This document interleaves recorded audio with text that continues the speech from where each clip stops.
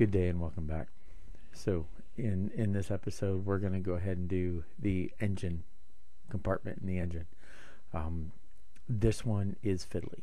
The fighting compartment, the stuff I've done so far, was a little fiddly, but not really that bad. This one really had some challenges. We had some very, very fine parts. Some of them just broke on the sprue, and I don't know if they broke. I can't tell if they broke when I cut them or if they broke already on the sprue in the way they were packaged and just were snapped. But it is what it is. It's things you can deal with. So we're going to go ahead and show you what I had to deal with and the challenges and how I got the engine to go in, and where we go. So I hope this is helpful, and let's take a look. So the engine, fiddly. So this part I'm doing right here is putting these valve covers on.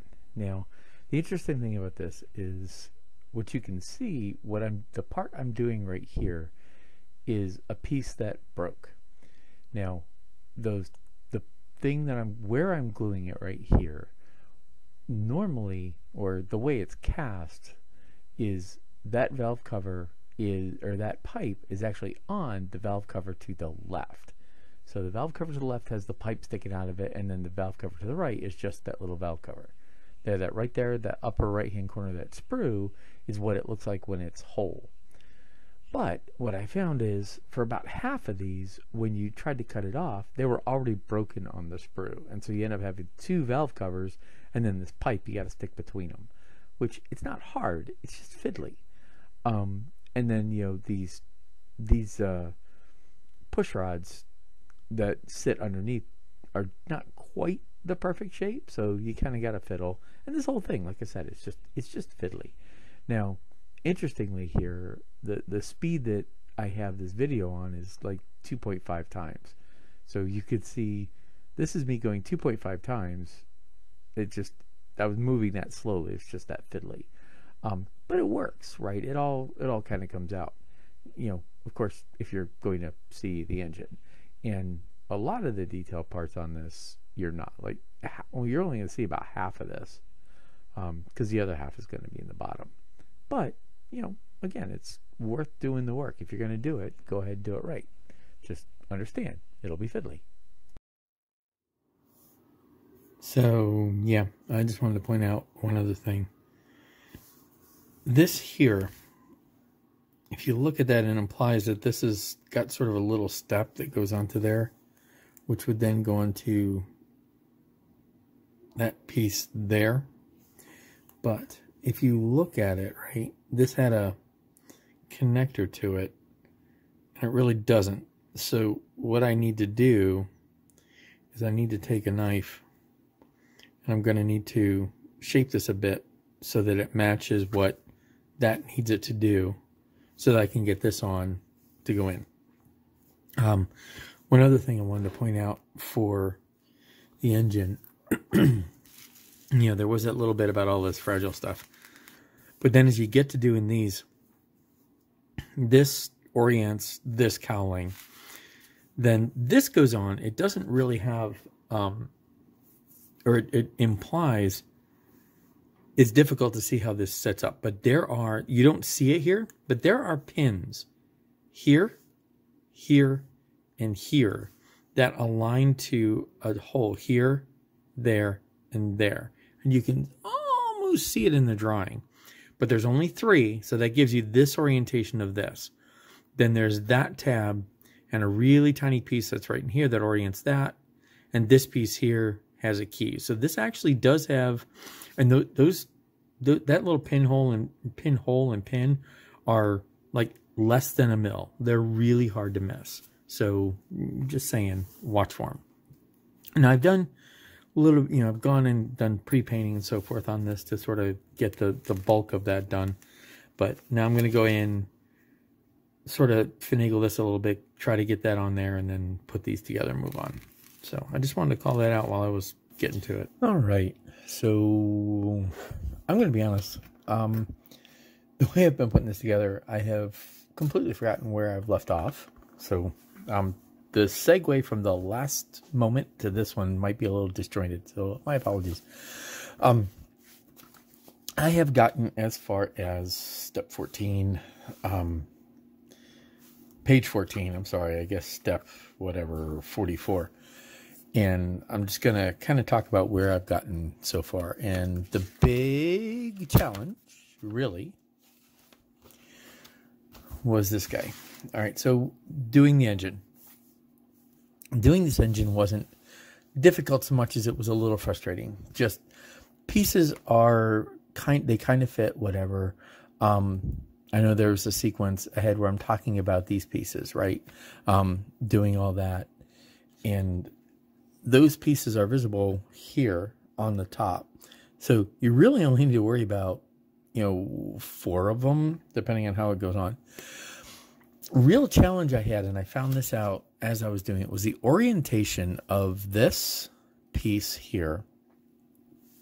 This, and basically the engine, and then this. So the way this orients to these, and this isn't very clear.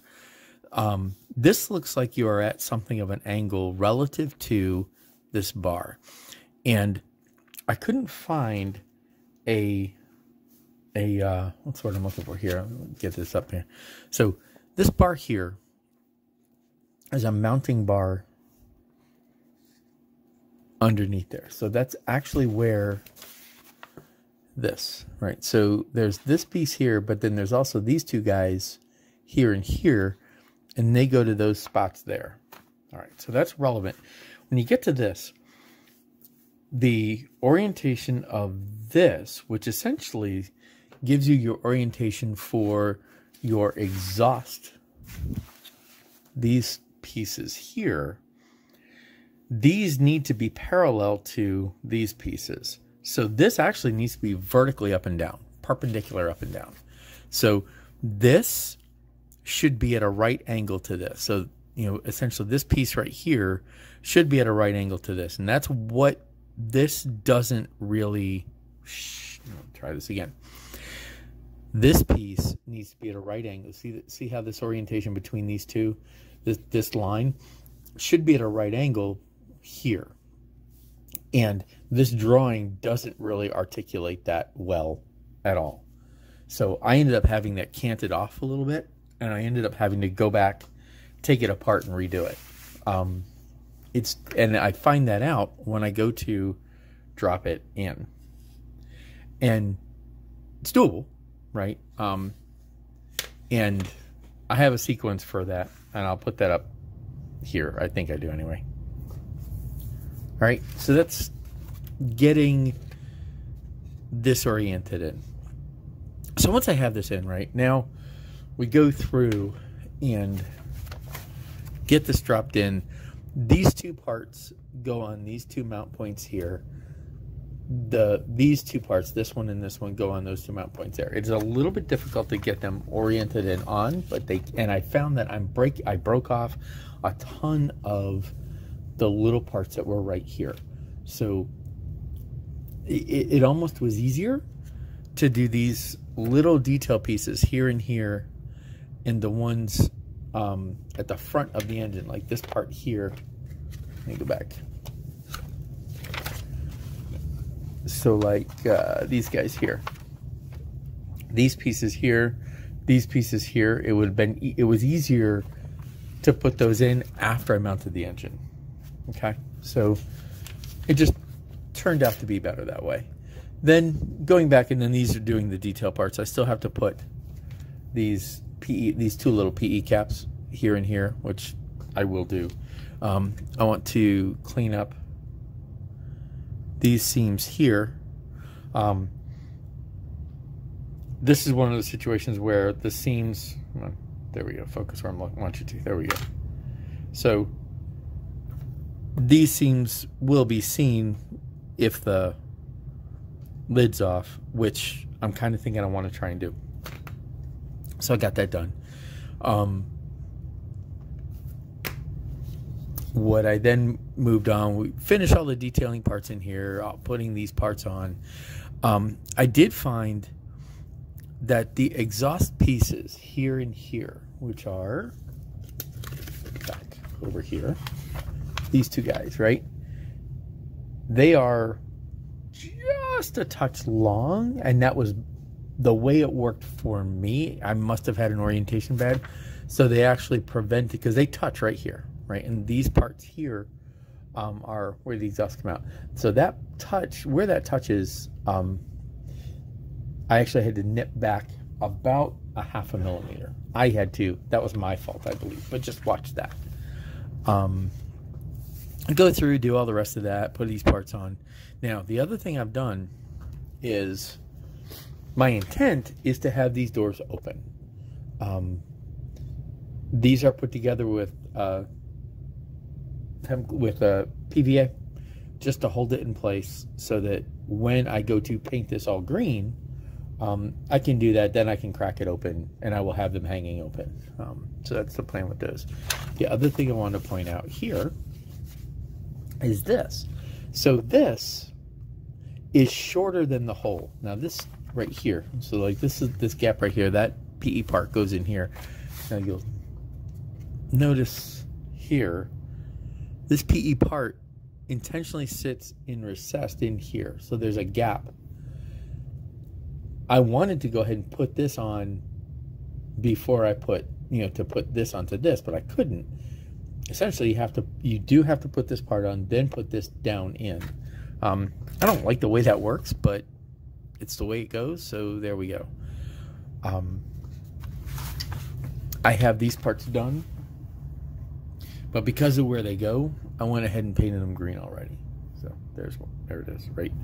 So those guys go here, but because that's also, I'm gonna have to paint this panel, it's easier to leave those off so I can paint down in behind, so I can then do the work on that. All right, so that gets us through the engine. Now I am gonna go back and detail paint up through here, these wires, highlight the metallic in here, and do some aging and weathering on the exhaust in here to give it a more rusty-ish look. You know how exhausts get that orange rust because they're hot, so they get exposed to weather, etc. I'm going to go ahead and do that. My intent is to have at least one of the panels off so that you can actually see into the engine, not only with the door open, but also have that done. But I'm going to go back and I'm going to do that, here in a little bit. Going through, so basically I followed the instructions to close those up, and like I said, it's just PVA glue here, and I'll do it this way when I'm done. Putting these two parts on, a little bit of a pain, but not terrible. Then I'm moving on now to the next steps of the cabin, and you can see I haven't weathered this or weathered this yet, and highlighted it yet. That's coming.